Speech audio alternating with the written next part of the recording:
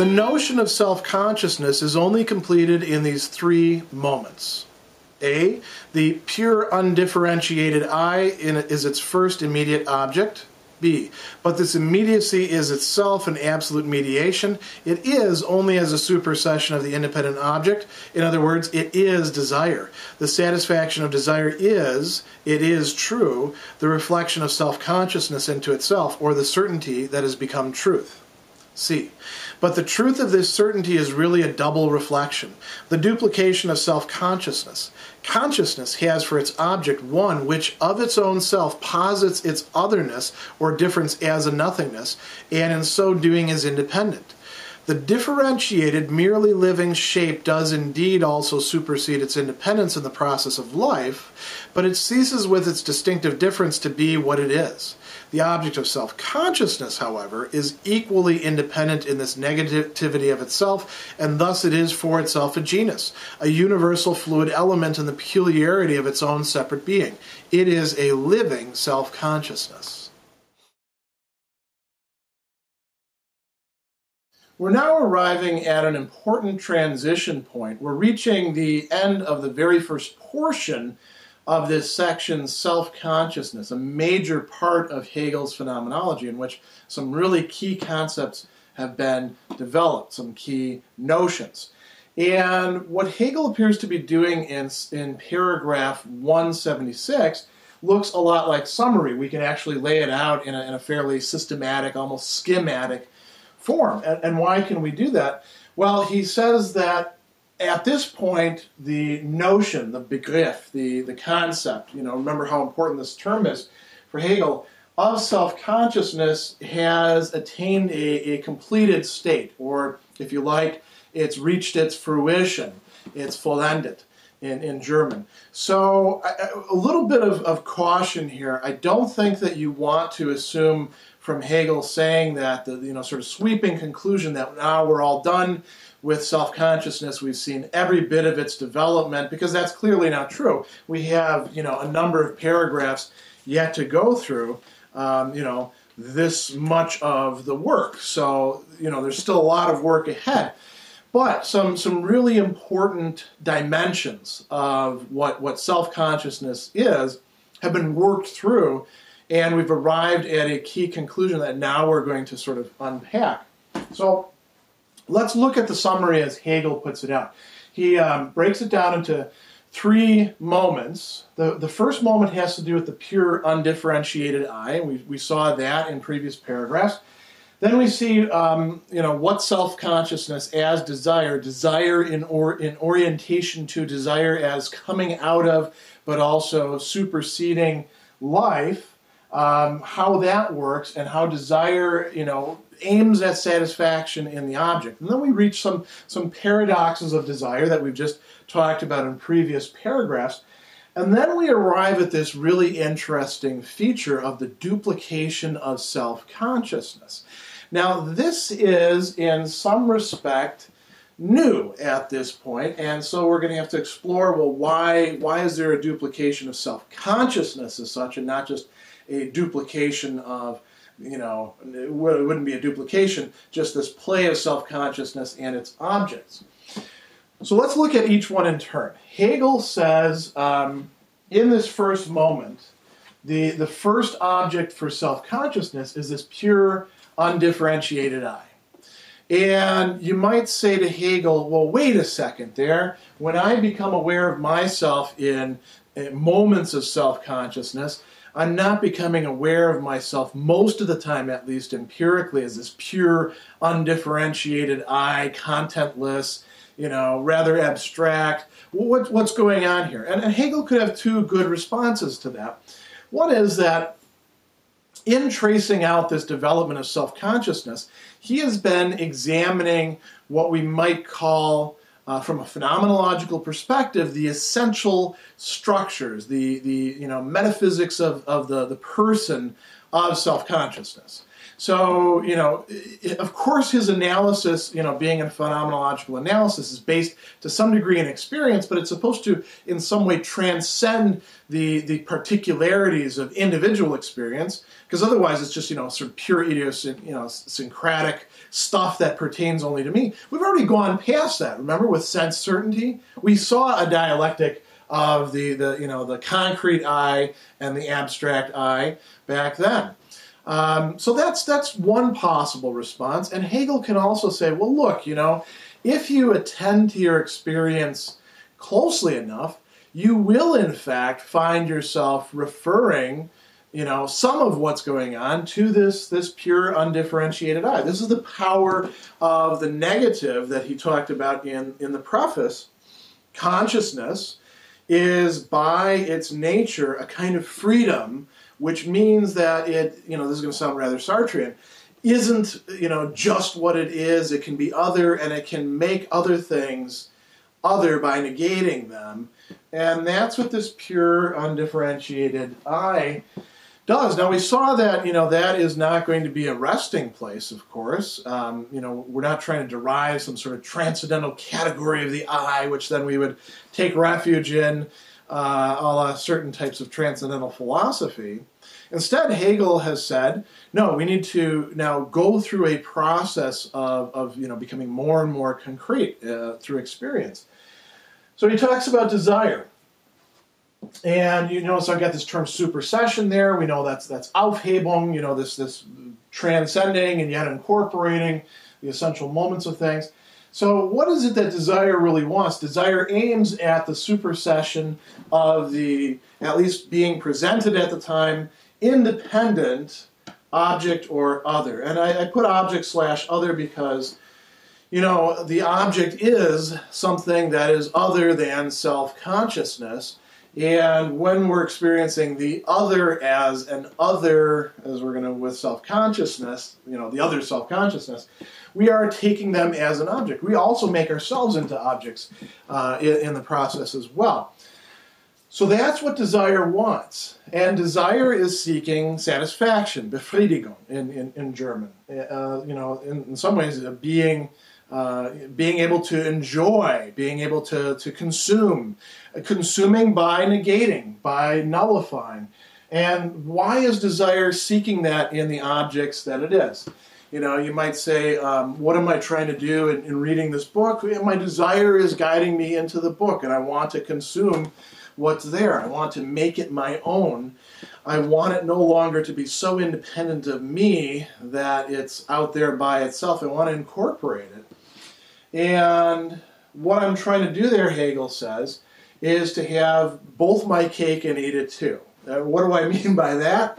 I want to have certainty, and I also want to have truth. And we've seen that there's this interplay between truth and certainty, where oftentimes, you can start out with the one, but then you get led away trying to have the truth, and you realize you lost the certainty in the process, or you're trying to grasp the truth, and you start with that, and then you're, concerned about how to restore the certainty. These are two important aspects that are not often well held together. They're often, splitting apart from each other in the dialectic. In any case, that's what desire is looking for self-consciousness to be able to bring together certainty and truth. The way he puts it is, the satisfaction of desire is the reflection of self-consciousness into itself, or the certainty that has become truth.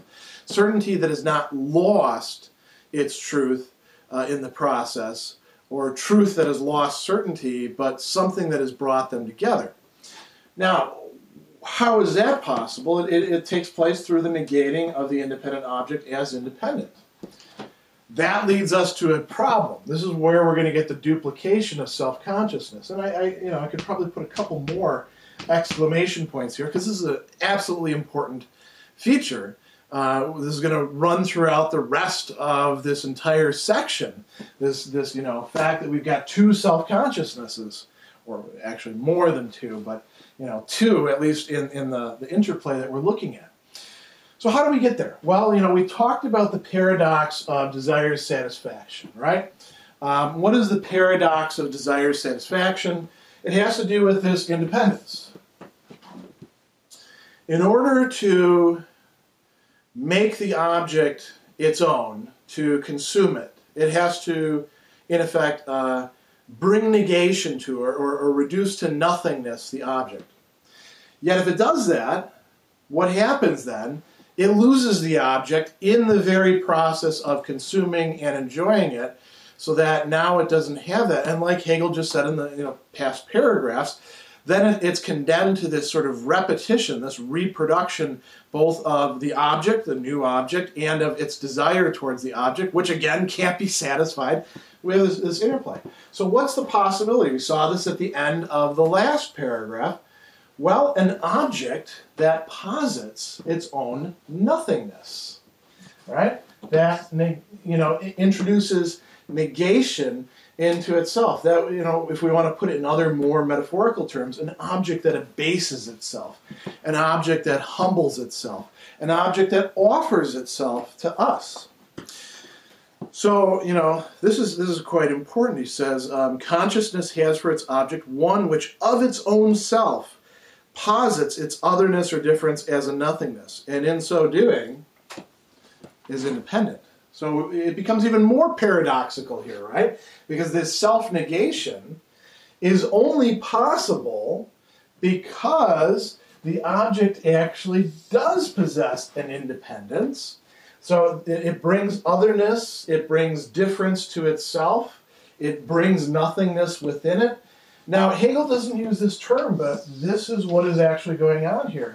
The object is being revealed to us as a subject, or as, better yet, a subjectivity, much like our own, right? Because what kind of things can pull that off? So here's the question. Why not just the object as another living thing? Why can't that work for self-consciousness? Why can't you just go retire into nature and, experience that and engage with other living things? Why do you need another self-consciousness? Well, he tells us here, right? The differentiated, merely living shape does indeed also supersede its independence in the process of life. What does that mean? That means that the thing that's alive is indeed engaged in this process of organic growth, response to its environment. It becomes other to itself, in a way that mere objects don't. So this is very important. But we saw that life refers to something beyond mere life. It refers to consciousness, for which life is. Life can only be life for something that is not just life. So he says, it does supersede its independence in the process of life, but it ceases with its distinctive difference to be what it is. So there's a lack of continuity. There's a restrictedness to the living thing. We might, here, instead of saying thing, say the living plant, the living animal, right? Better animal than plant. But we cannot find the sort of satisfaction that we're looking for in those because they don't have the kind of subjectivity that a human being does. I don't want to get into any great debates about whether octopi have subjectivity or dolphins or anything like that. Hegel did not know as much about animal behavior as we did. He was also, inheriting from the ancients a notion that, being the rational animal, we're fundamentally distinct from the others. So perhaps there's possibilities for something more to be included in there. But let's just go with what he actually says. The object for self-certainty, for this desire that we have, must be, he says, an other living consciousness. And I put here self-consciousness in parentheses because that sort of goes without saying. What we're actually desiring is an object that can negate itself and do so in time, concretely, in relation to us, in the way that we ourselves can. And now think about this too. We can also know it to be doing that because it is like us. So what is it that we're actually looking for? we're looking for another self-consciousness. He says, the object of self-consciousness is equally independent in this negativity of itself, right? It can negate the way that we can. Thus, it is for itself a genus. The entire process that we have just sort of spelled out for ourselves as, traveling along this developing consciousness, this developing self-consciousness, is also going on over there in that self-consciousness, and over there in that self-consciousness, and with the one that we want to relate ourselves to, the one in which we want to find our consummation and our satisfaction of desire. So he says, it is for itself a genus. It is for itself the same kind of genus that we ourselves are. At the same time being part of the same genus in terms of being human beings. Each one, we're going to see this play itself out very much in the later sections, is also like its own genus or species or type onto itself. We have to explore it in order to find out what it is. We can make snap judgments about the other, well, you're just one of those kind of people. Scratch the surface, and in most cases we find out that's not really the case. There's this interiority that goes beyond what the other living things have to offer. So this is what's going on. Has the entire concept, the entire begriff of self-consciousness been exhausted? No. But now we actually have a lot to work with. A self-consciousness exists for a self-consciousness. Only so is it in fact self-consciousness, for only in this way does the unity of itself and its otherness become explicit for it. The I, which is the object of its notion, is in fact not object. The object of desire, however, is only independent, for it is the universal, indestructible substance, the fluid, self-identical essence. A self-consciousness in being an object is just as much I as object. With this, we already have before us the notion of spirit. What still lies ahead for consciousness is the experience of what spirit is, this absolute substance which is the unity of the different independent self-consciousnesses, which in their opposition enjoy perfect freedom and independence. I, that is we, and we, that is I. It is in self-consciousness, in the notion of spirit, that consciousness first finds its turning point, where it leaves behind it the colorful show of the sensuous here and now, and the night-like void of the supersensible beyond, and steps out into the spiritual daylight of the present. We're now at the crux, the ending of this portion of the self-consciousness section, where our transition is going to be made to the other parts, which are even more complex. There's a lot more going on there. And then eventually to further sections. And Hegel thinks that we've made a really significant advance. Part of that is, you might say, latent in what he's talking about at the very start of the paragraph in 177, which is going to be then played out in this diagram that I've got here. But part of it is also what we're seeing at the very end of this passage, and so I want to begin with that and talk a little bit about its implications. So he says, it is in self-consciousness, in the notion of spirit, that consciousness first finds its turning point, where it leaves behind the colorful show of the sensuous here and now, and the night-like void of the supersensible beyond, and steps out into the spiritual daylight of the present.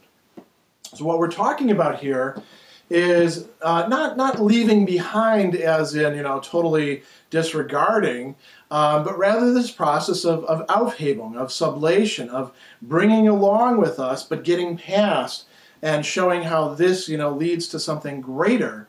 Something new is coming on the scene that we have to now assimilate.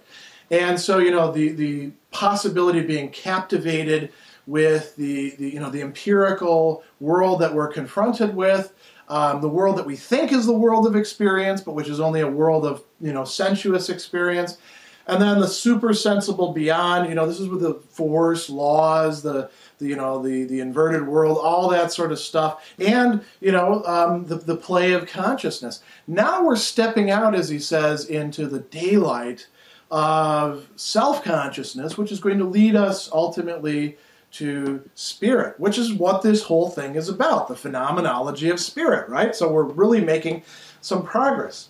Now, he begins by saying self-consciousness is, the book exists, but is might be a better way to put it. Is, you know, you can translate it either way. Self-consciousness is for another self-consciousness. You don't get self-consciousness concretely by itself. You might say that the very metaphysical prerequisite of having one self-consciousness is that there be more than one. This is really interesting. Consciousness by itself doesn't necessarily imply this. Self-consciousness, which we would think could be just, you know, one unity, doesn't exist as self-consciousness without other self-consciousness, without an interplay between them.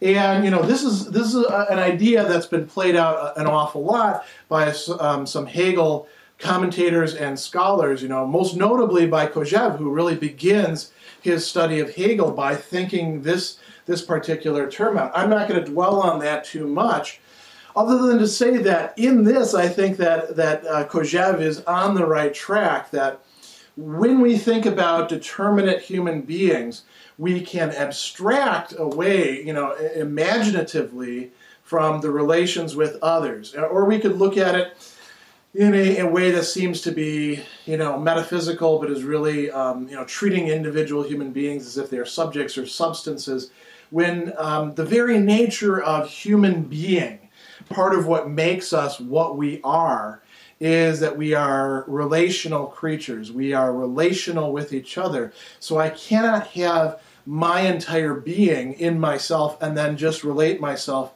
to another being that's perfectly, you know, opaque and finished by itself. Rather, we are always in process, and we are always in messy relations with others. Here the relations aren't quite so messy because we're trying to keep it simple. But if you think about the way it is for us in real life, it is quite messy. So he goes on and he says, only in this way does the unity of itself in its otherness become explicit for it. Only by relating ourselves to another self-consciousness can we be fully aware of the unity that we are, because that's not a unity of just like a closed off, you know, exactly what it is throughout all of its tissues sort of thing. Our unity is a unity in connection with other unities that have the same capacity. So he says, the unity of itself in its otherness. We are self-othering.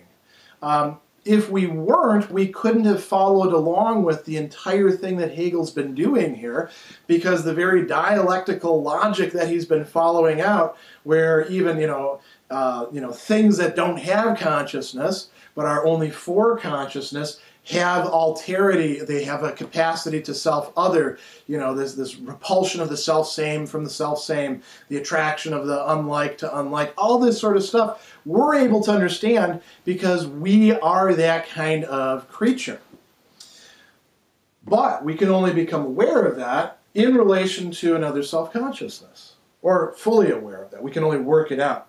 So he says, the I, which is the object of its notion, is in fact not object. The object of desire, however, is only independent, for it is the universal indestructible substance, the fluid self-identical essence. So let's show you how I'm trying to lay this out for you in a schematic form, right? So the I, which is the object of its notion, is in fact not object, right? It doesn't remain merely objective.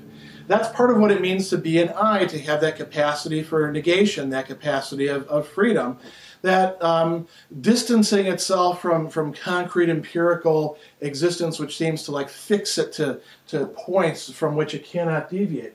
So these are both aspects of the self. The self-consciousness makes itself an object for itself. We've seen this play itself out. At the same time, it is also that which is able to stand back and say, it's both of these at once. So it's both sides of the, not the equation, but both sides, both moments of the dialectic there. Same thing is going on here with the other self-consciousness.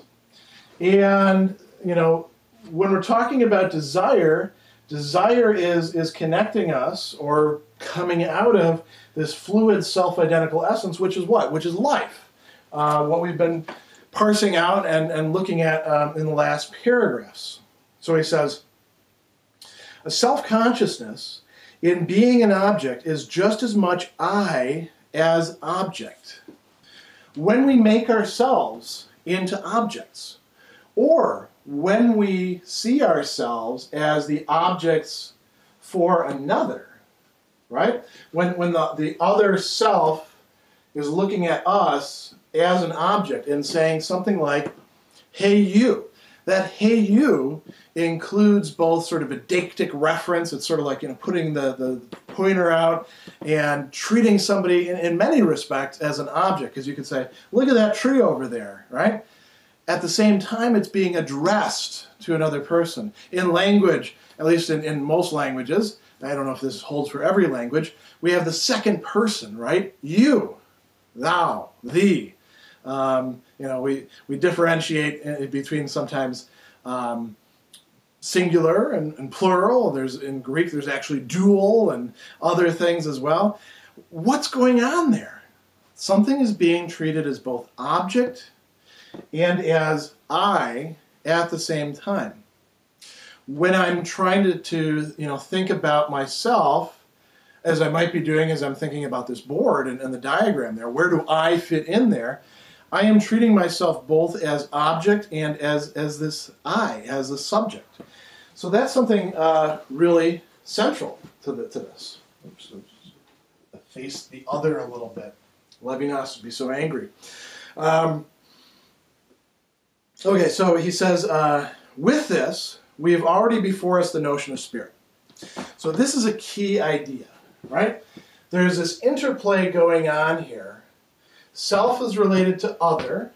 This is the other to this self. At the same time, this self over here, which is the only kind of other, I should probably do this, right? If this other isn't a self, it can't satisfy my desire. It can't give me my own self-consciousness. I also realize that within myself, there's othering as well. And it's othering for the other people. This is how complicated this is getting. There's a lot of reflection going on here. You can tell I'm getting very excited about this as well. But that's because this is really central stuff. This is a very, very important paragraph. Now, desire is one of the key things that is connecting all of this together. As we saw, my own desire is not entirely my own. It is partly already over there being conditioned by the other. That means the same thing about the other's desire. I exist as a self-consciousness because I'm related to a self-consciousness which also feels desire towards me in the same way. So, we leave behind the realm of just life, which is still a basis, is still there, is still involved. It's just being sublated. And we're seeing how we get through this play of desire to what Hegel is calling the notion of spirit. Spirit is what the whole book is about, as I mentioned before. So he says, there's a beautiful passage here. What still lies ahead for consciousness is the experience of what spirit is. That's what the rest of this book is, the experience of what spirit is. So he says, this absolute substance, which is the unity of the different independent self-consciousnesses, which in their opposition, right, these are opposed to each other, they can be related to each other in a lot of ways, enjoy perfect freedom and independence. Sounds very utopian, doesn't it? That's because we're not going to get to this position of absolute freedom and independence, and to use another term that he's going to bring in very soon, recognition between the different self-consciousnesses in spirit. We're not going to get there right away. Humankind hasn't actually gotten there all the way. Even in Hegel's own time, he thinks that he's figured out the blueprint for this, but it has to be put into effect within existing societies which have to be transformed in the process. Now he says what I think is most wonderful about this. He calls this I that is we, and we that is I. So that is, at least at this point in the game, how we can characterize what's going on with spirit. I that is we, and we that is I. How do we bring together the self-consciousnesses to create a we? It's very easy, and this is something that happens all the time when people are pushy, to have one person using we terminology all the time, and they don't just mean the royal we, like we shall have a grilled cheese sandwich, and they mean I will have a grilled cheese sandwich. They mean we're going to do all this stuff together. I just happen to be the one who can, orchestrate it and who knows what each person ought to do as a member of the team, which, by the way, I'll run, and I'll have the handouts for you when you come to the meeting. That's not what Hegel's talking about here, but we often have to transition through that because we have a tendency to subsume the we into our own I, or to take on somebody else's I as what's going to give us the we that we can be involved in. These are two things that have to be overcome, and we're going to see him talking about how this is done. I don't want to end on that note. I want to end on sort of reaffirming what we began with and what we end with in this passage. This is opening up for us a new way of looking at things. All the previous consciousness material is still there. We've brought it along with us. We've used parts of it that were particularly helpful at certain points. Some of it's going to reemerge later on, but now we are taking a fundamentally different perspective, not so that we can nullify everything, but so that we can broaden the viewpoint that we have and see how these self-consciousnesses actually relate to each other.